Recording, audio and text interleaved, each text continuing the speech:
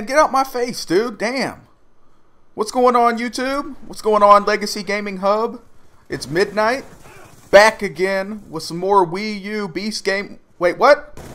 This ain't the Wii U?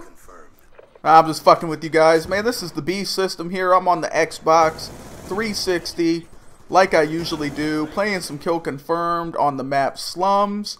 And I started off this game, man. These dudes were camping hard as fuck in this blue building.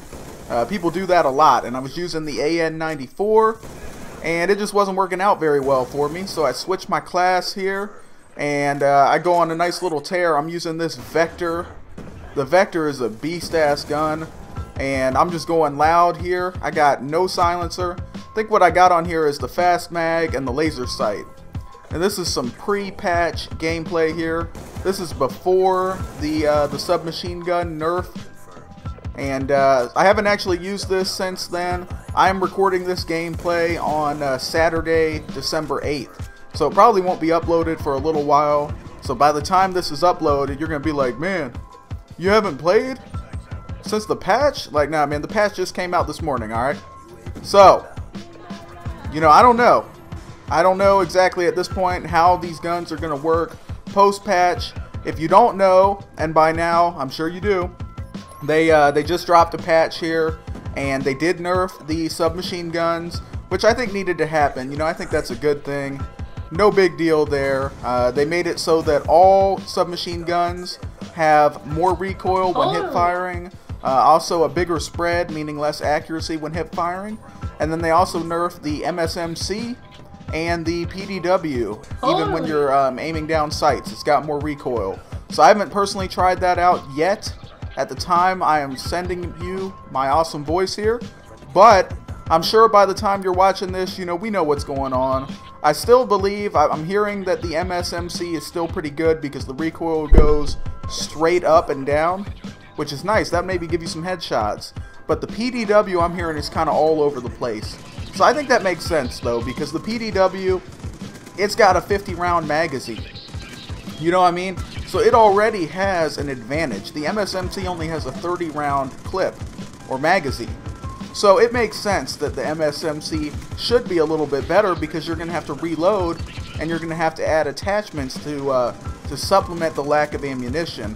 Whereas the PDW, you don't have to do that. So that makes sense to me. Anyway, in this gameplay here, this is some decent gameplay. Nothing super spectacular. I did die quite a bit in this game. I have some better gameplays, honestly, that I could have used, but I chose to use this one because it's kind of a tale of two things here. This is kind of an educational video, if you will, because you'll see that when I was doing good in this gameplay is when I wasn't rushing balls out. And I get my kill streaks by doing that, by playing a little bit cautious. At least after I got that first streak, I started to play more cautiously because I didn't want to die on my streak. Engineer, son, use it, good perk. But once I got my first kill streak, I really slowed it down. You know, I'm not going to die on my streak. I want to get my Lodestar. The Lodestar is amazing. Definitely recommend using the Lodestar. I'm kind of low level here right now. I think probably the best kill streak combination at this point would probably be either Lodestar, Dogs, Swarm, or VSAT, maybe Lodestar and Dogs.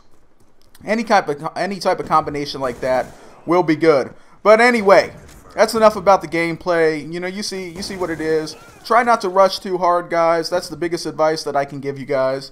You know, you don't want to be a camper. You don't want to be, you know, one of these bitches that sit around and camp, because that's not cool.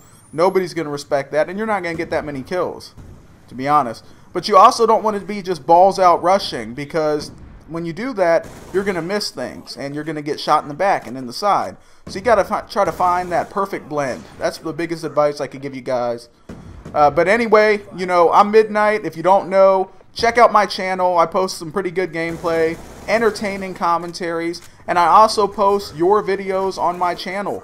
So, why don't you guys out there, you got channels, you want to try to get some exposure, some extra exposure, come on over to my channel. You can send me clips for my top 5 plays, and you can send me full-length gameplays for my Friends Friday series.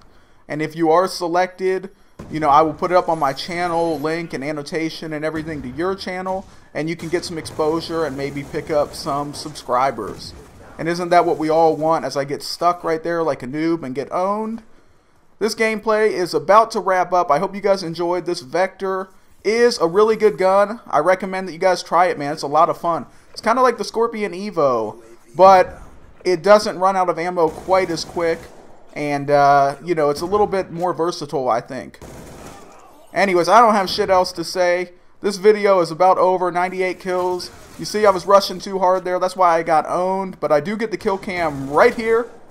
And I'm Midnight. I'm out. Peace. Operation complete. Nice job, grunts.